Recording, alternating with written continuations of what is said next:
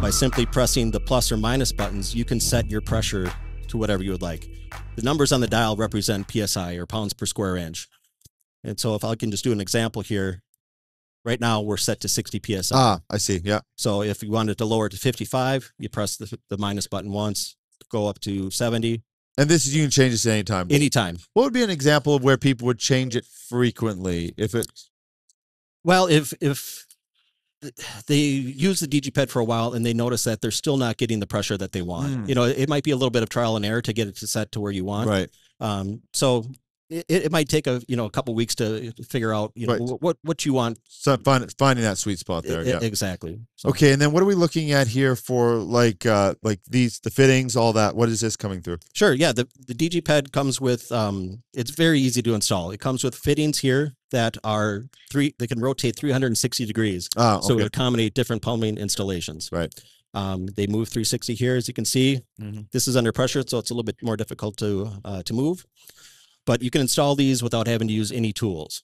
Oh, okay. It simply connects to the pump here with a retaining fork. Oh, I see. So you just slide it in and it goes Slug it in. Yep. Okay. What's nice about this feature is if you ever had to remove the DG PED for maintenance or service, you don't have to cut the pipe. You can simply, turn off the power to the pump, drain the pressure, and then you remove the forks and the fittings come out where you can just move the DG PED out of the way for service or maintenance. Right. Is there anything we're missing in covering that side? I just wanted to mention the overall footprint and the compact size of this. Sure. As you can see, it looks kind of like about the size of a desktop computer. So this can be installed in just about any application. If you have a small area in a utility closet, it'll fit in there, no problem. How long will the life expectancy of the unit?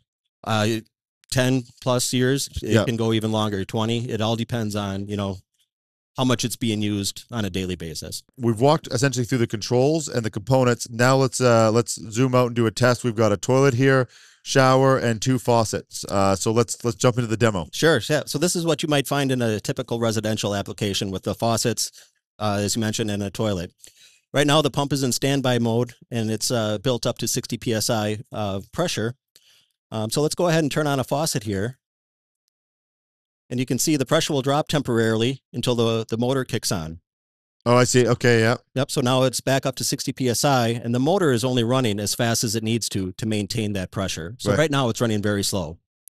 If we go ahead and turn on another faucet, you can see that it's still maintaining 60 PSI. Because the motor already kicked on. Yes, it's still running, but it was at slow speed. Now the speed of the motor is gradually picking up to maintain that 60 PSI. Right, okay. And if we turn on the shower faucet. Okay, so I can do that? Yeah.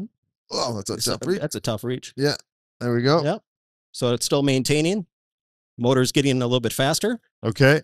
And what happens when you're in the shower? Someone always comes in and flushes the toilet. We've all done it to someone. Accident and on purpose. So it just gets maintained. Yep. So now the pump is running at full speed while still maintaining 60 PSI. So this is a great installation for, like we mentioned previously, where you have low city water pressure. It might fluctuate if someone flushes a toilet or turns on a faucet. This will maintain that pressure constantly. Right.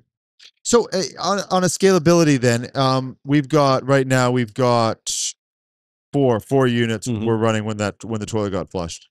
So what would that be then if, I'll just turn that off for sound, but what would that be then if you scale that up to 30 running? Well, that's one great thing about the DG PED. It's expandable. If you have an application that requires even higher volume output, you can connect 2 of these together. Oh, I see. Okay, so you can scale them. You can scale them. Okay. Yep. There's a connection kit available, which allows easy connection for 2 units. It comes with a nice sturdy base that secures both the pumps too, so it'll stay in one place. And we also have wall mounting kits available. So if you want to get it up off the floor and mount it on a wall, that's available as well. Amazing product.